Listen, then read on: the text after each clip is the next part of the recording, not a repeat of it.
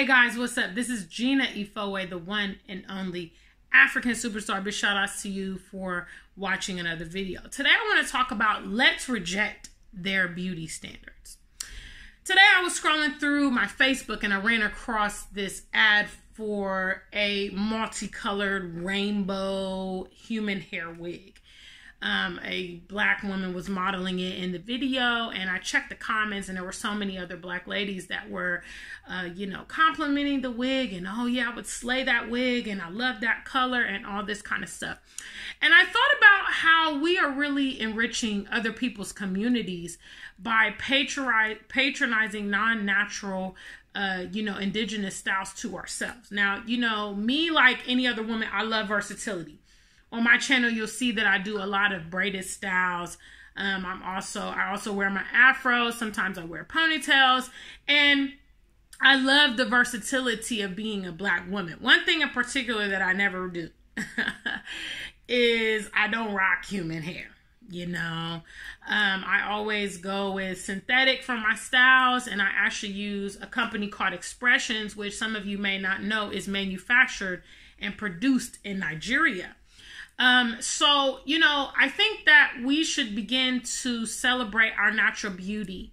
We can actually also put these companies out of business that depend solely on the black community to fuel their industries. This human hair business, for instance, weaves, wigs, and all this kind of thing. A lot of those products are generated in Asia. And we are spending a fortune over there.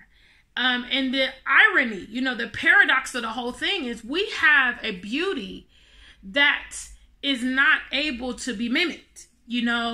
Our variety of complexions, the texture of our hair, our big eyes, our bodies, everything. You can look around the world and see how other people are trying desperately to emulate us. Meanwhile, we don't even realize what we possess. So, I would be amiss as the African superstar to not promote my sisters to start to, rejoice in your own beauty. I take a lot of pride in the fact that, I can do a lot of things with my hair that other people can't do.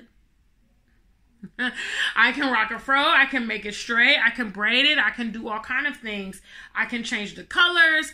I love that versatility. And quite frankly, we've been convinced not to exercise our versatility because it is a beautiful thing and it is something that other people cannot do, So I wanted to speak to this because some women are under the pretense that unless they're dolled up, unless they have their hair fixed or they're wearing eyelashes or makeup or nails, that they're not beautiful, that they actually need additions to improve themselves. And really, any beauty regimen that you have should just kind of enhance what you already have. You know what I mean? You should strive to, maybe you want to look a little bit more polished, or you like myself, I love eye makeup, I love lipstick. I just had a photo shoot, so I'm done up right now.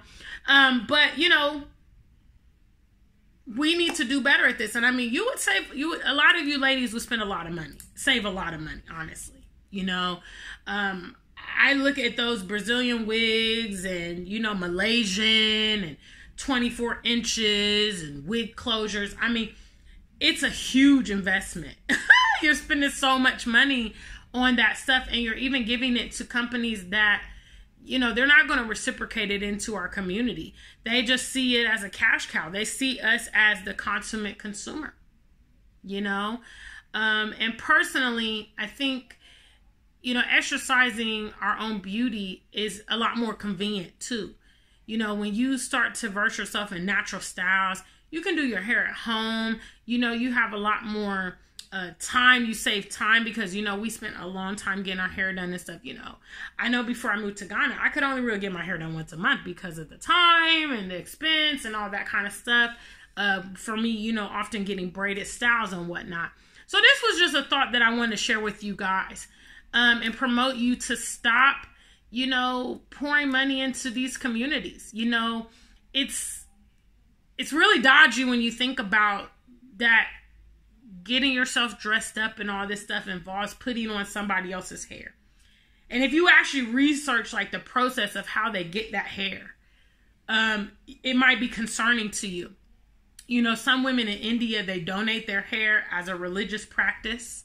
And then that hair is turned around and sold, you know, for several $100s or whatever to you.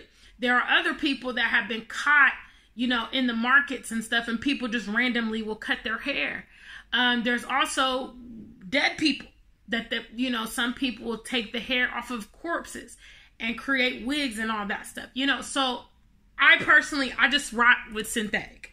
Okay, like I said. All right, manufactured in Nigeria, Expressions. If you don't believe me, go get yourself a package.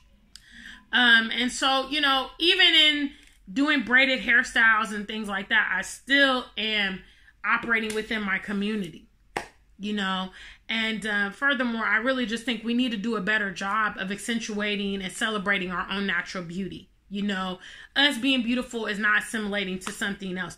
And might I add, unrealistic beauty standards. You know, their beauty standards, we can't even achieve those standards because it's not natural to us, you know, and we should reject it. You know, we should reject all of this brainwashing and subliminal messages that they have given us. You know, we need to go ahead and celebrate ourselves the way that we were made, because we are a majesty. We are magnificent. We are not able to be duplicated. Okay? All right. So that's my thoughts today on this topic. Big shout outs to the African Superstar family. Please make sure that you like, share, and subscribe this video. Please join our channel if you're not a member. We love to have you. Guys, don't forget our Superstar submissions. I'm waiting to see more submissions from the family. So please do get those in to me as soon as possible. Until we meet again, stay black and true. If you ain't black, just stay true.